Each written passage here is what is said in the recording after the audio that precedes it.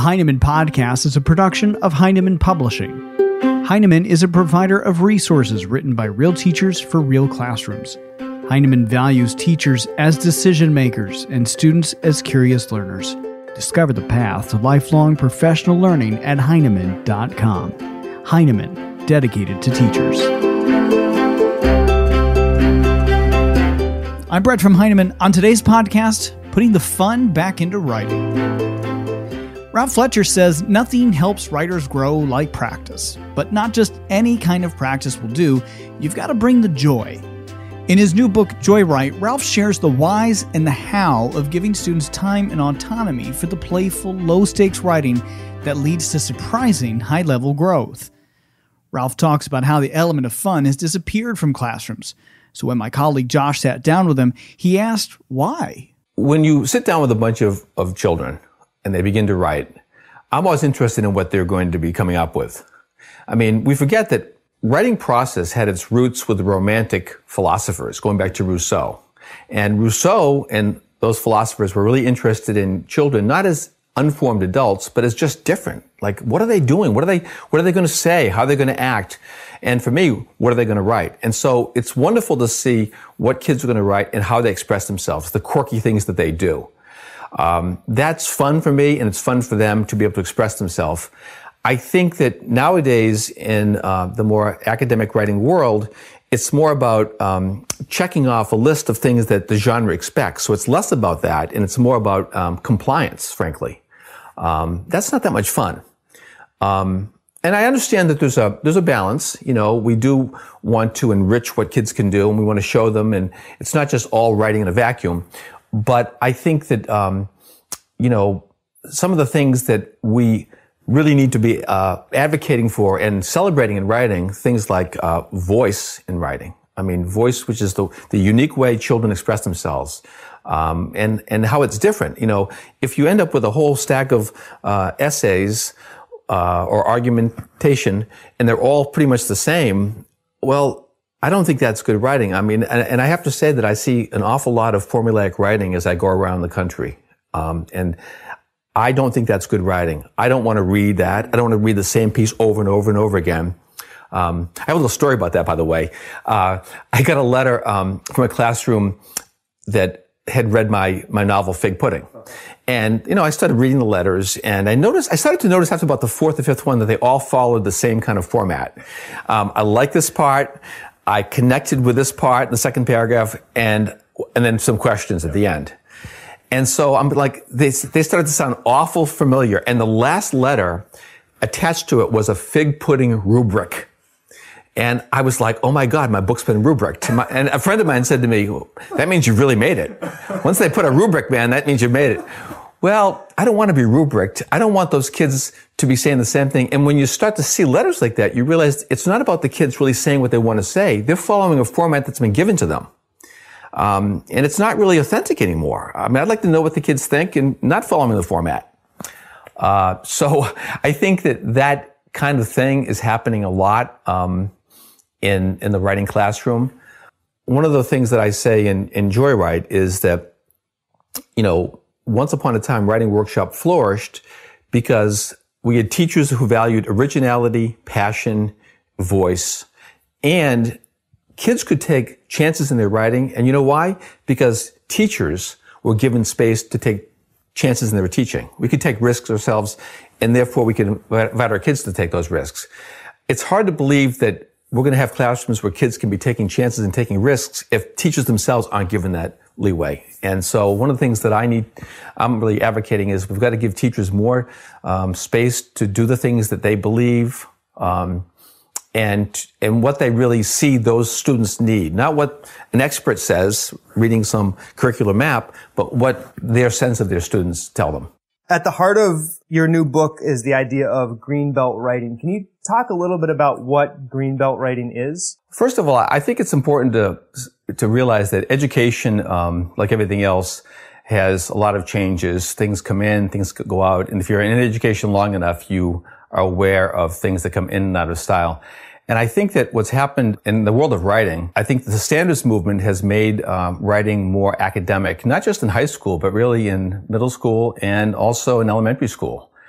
You'll hear teachers talk about how what used to happen in first grade now gets pushed down to kindergarten. I think that as writing workshop has found more academic writing, some kids aren't doing that well in that environment. Some kids are fine with it, but some kids are finding it constricting and confining. I'm making an analogy with what's happened in population growth. This is not a field that I'm an expert in, but I know enough about the fact that many communities have seen a lot of subdivisions and developed land, and they've created green spaces or green belts, where they're kind of benign neglect spaces where nothing happens, that they're allowed to remain wild. In the same way, in the writing classroom, a lot of curricular land has been chopped down. A lot of wildness has kind of been pulled out of the writing classroom. Even if we accept that that is the way it is, I think that teachers might consider creating green belts, a writing green belt, a place where that wild writing could still exist and flourish. And I think that we'll find that a lot of times the kids that are not flourishing in the more constricted world of writing workshop can find their stride as writers in a writing green belt. One of the things that that's a hallmark in this book is this idea of choice. Yes. So what makes choice so critical and not, even as you've alluded to here, this idea of we're doing persuasive essays today, so you can pick this topic or that topic, but we're all writing persuasive essays in this format. But what does real choice look like in writing, and why is that so critical?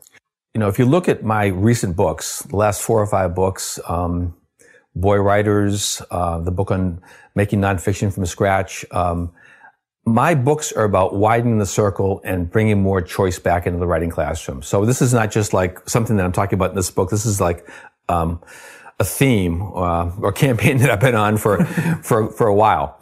And I think that choice is very important. I think that we've created this big elaborate contraption. Think about all the books that have been published by Heinemann and other publishers about reading writing workshop. Probably hundreds of them. And it is a wonderful thing. I believe in it, and I remind myself every day that choice is the crank that turns the grinder. Without choice, the thing just stops and doesn't really flourish and won't work. We think sometimes about choice in a limited way. Choice is not just a matter of what to write about. Right? That's part of it. And I really think it's important that students can decide what they want to write about and choose topics that are passionate to them, that matter to them, that they're interested in.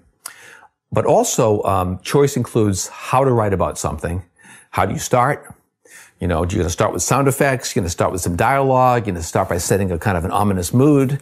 That's something that the writer has to decide. What words you're going to include.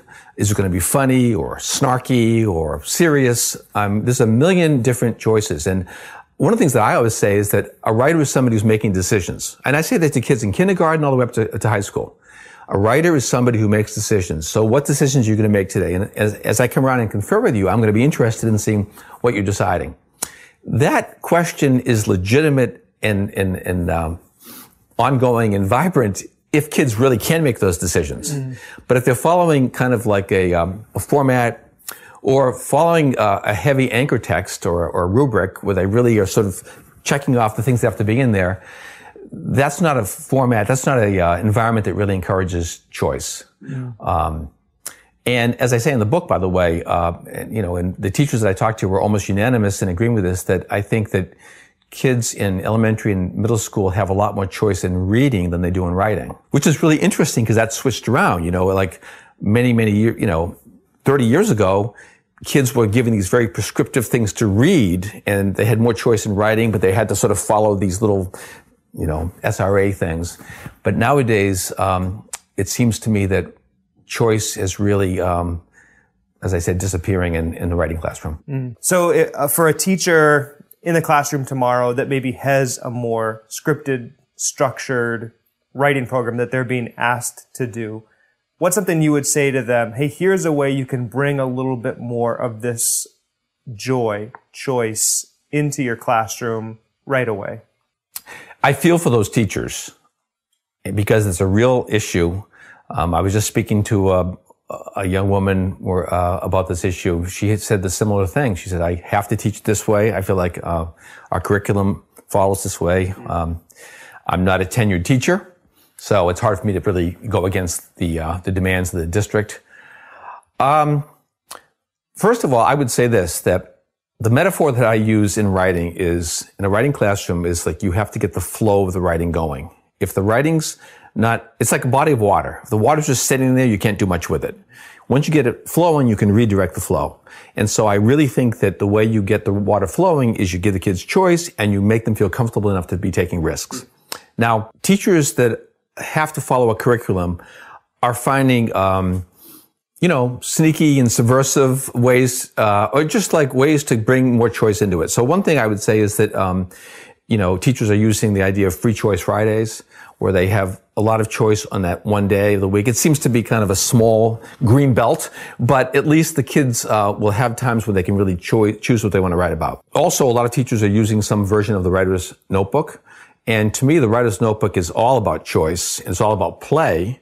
And it's all about the kids' own passions. And so maybe ask yourself, could I make a bigger space for the writer's notebook in the classroom? Because a lot of schools, and the way a lot of curriculums laid out, writer's notebook is prominent for the first couple of weeks, but then it sort of languishes a little bit. It sort of, it kind of goes in the background. But maybe there's a way to keep that thing alive during the year, because that is a container that holds a lot of choice. And this is a little bit more ambitious, but what about having open cycles? I talked about this when Joanne Portalupi and I wrote Teaching the Qualities of Writing. Our idea there would be some genre focus in the fall and a genre focus in the spring, but there would be a time when there would be an open cycle where the students could decide for themselves what to write about, also what genre to put it in. So one of the things that you mentioned earlier was about the student, for students, even when there's choice in a writing workshop, that sometimes you still have those students that are sitting there with the blank page. What would you say to teachers who are experiencing that, who have those students that have a harder time getting started, or they're not sure how to coach them in getting started, and they want to support those students to grow? Well, many teachers, I would guess almost every teacher who works with young writers is going to have a reluctant writer or two. By the way, often that young writer is a boy, but not always, to be fair. But you've got a kid who just seems to be checked out, disengaged. And I know there's no magic answer, and every kid is different. But I really think that the answer to that issue is to find out what that student really is passionate about, what he cares about, and invite him to choose to write about that. Oftentimes kids have a body of knowledge about something, and it may seem obscure to us. Some of these like fantasy cards, like Magic or something, or it could be a video game. But they really know a lot about it. They know a lot more than we know about it. So to invite them to write about that, and try not to be judgmental about it. I think sometimes in our head we've got I notice myself, I have like a hierarchy of like good topics and not so good topics and kind of like silly topics. You got to let go of that, because I think a good writer can make anything interesting. And so invite them to write about that. In Joyride, I have a chapter on the reluctant writer, and we really take a look at how we can motivate my kids.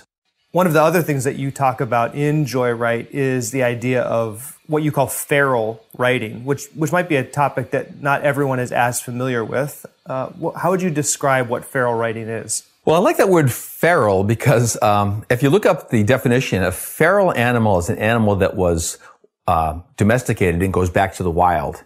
And I think, unfortunately, a lot of the writing in the writing workshop has become domesticated and needs to get some more wildness to it.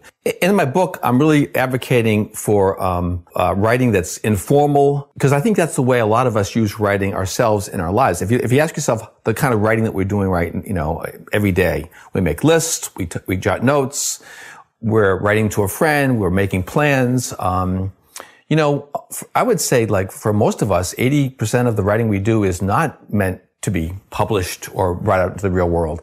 And so I would argue that any kind of writing is valuable for young people to be doing. And so I think we want to teach kids an unpretentious prose, encourage them to feel comfortable doing that, and embrace all the kinds of writing that they do, which includes their own collaborations with friends, fooling around in a sketchbook, making notes. All that is writing. And the interesting thing is that in my research, one of the things I discovered was a lot of kids don't think of it as writing. So one of the things that we can do in terms of how do we kind of encourage it is we can sanction it. We can tell the kids that we recognize that they're doing it and that we do see it as writing, because clearly all the conditions are there. There's audience, there's response, there are choices being made. I mean, it's absolutely is writing. A lot of it's done at home too, by the way. It doesn't have to be done in school. So a lot of the green belt writing can be done at home. One of the things teachers have asked me is like, well, Ralph, how do you respond to this kind of writing? Do we feel like we have to read it all? Do we have to confer with it all? And the good news is no. And again, I go back, when I think about this, I go back to how do communities treat these green spaces? We don't really go out and try to improve it. We don't go out there and, prune bushes. In general, we know it's there. We recognize the sovereignty of those spaces as a survivability for species that can't survive too much in neighborhoods. But basically, we leave it alone. We may have a little fence, a little warning to sort of say this area is wild and sort of be careful. But basically, we don't do much. And I think the same thing that is true for teachers responding to greenbelt writing. Recognize it, honor it, but celebrate it give it lots of benign neglect. Leave it alone. Don't feel like you've got to come in there and confer with it. On the other hand, if a kid wants you to read something, you can read it. Sometimes, of course, you get into situations where the kid's written the great American novel, where you read this and you may have to be tactful and say, I'd love to read just like your favorite page. And so there's a way to respond to it, and not have to read, 50 pages of it. Our thanks to Ralph for his time today. If you'd like to read a sample chapter on greenbelt writing or learn more about Ralph's new book, Joyride, or find out more about Ralph, be sure to check out Heinemann.com. Be sure to also like us on Facebook and follow us on Twitter and Instagram. That's all the time we have for today. Be sure to subscribe for more podcasts, and you can also get a daily teacher tip right on your phone directly from Heinemann authors by downloading the Heinemann Teacher Tip app. That and more on Heinemann.com. Thanks for listening.